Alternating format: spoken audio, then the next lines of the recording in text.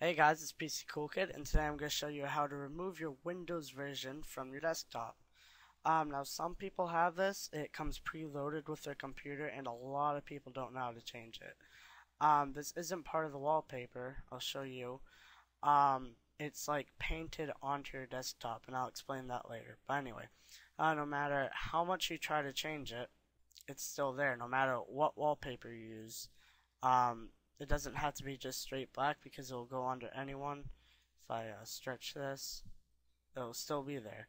So it can be annoying for some people. I prefer it, but maybe if you don't like it and you don't want it there, if you're watching my video, then this will help you a lot. So anyway, what we're going to be doing is we're going to be messing with regedit or the registry.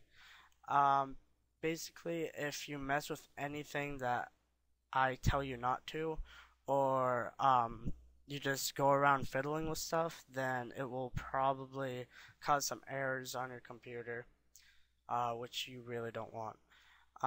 So what we're gonna do is we're gonna go to Run, and we're gonna type in regedit, and you click OK.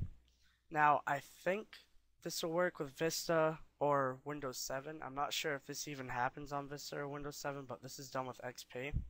So anyway, you're going to go to Edit and Find, and we're going to look up Paint Desktop Version.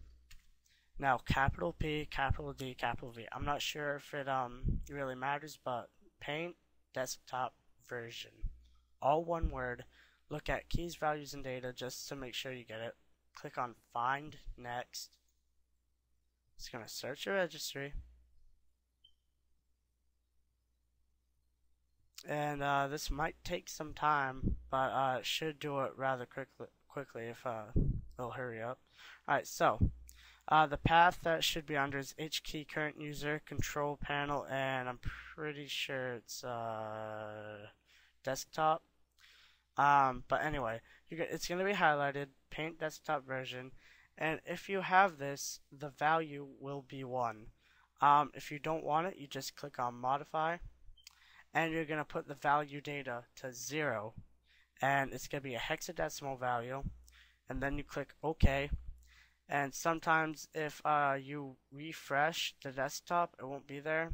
Well, that's my case anyway, but if you restart your computer, it will be gone, or you can just log off and then log back on. Seeing how I like it there, I'm just going to put it back at 1. And this is completely reversible. If you watch this again and you want to reverse it, you just have to put it back to 0. So, that said, that's my video, guys. Thanks for watching.